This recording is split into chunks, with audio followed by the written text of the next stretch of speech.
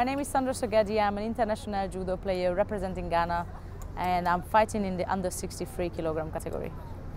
Up to the day I fought, I didn't even feel like an Olympic Games because I was so focused for the tournament that I was even telling my friends and family that it's like a World Championships, a bit like, we got loads of people of course, but I was so focused that I wasn't making any note on how great it could be or the experience. But since then I have to tell you, that is absolutely amazing here.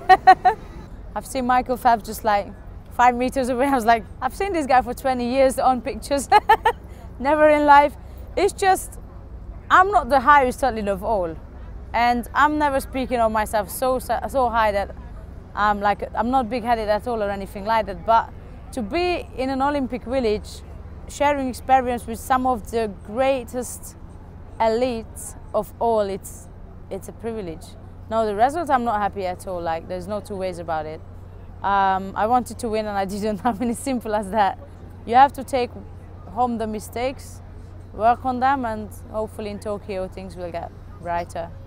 2 Olympics we managed to secure a spot in a row, which I think is really good for the country. And I'm pretty certain that for Tokyo we got a third one coming. The level of judo is raising up in Ghana for sure, and I hope that the ladies especially, they won't be afraid and they'll get into it. There is about hundreds of us in the village having this all mixed up. Basically, yes, my parents are Hungarian. I was in the Hungarian national team, and I have a husband from Ghana, so because of him I changed country, and I'm really happy to represent Ghana. Like, I wouldn't go back.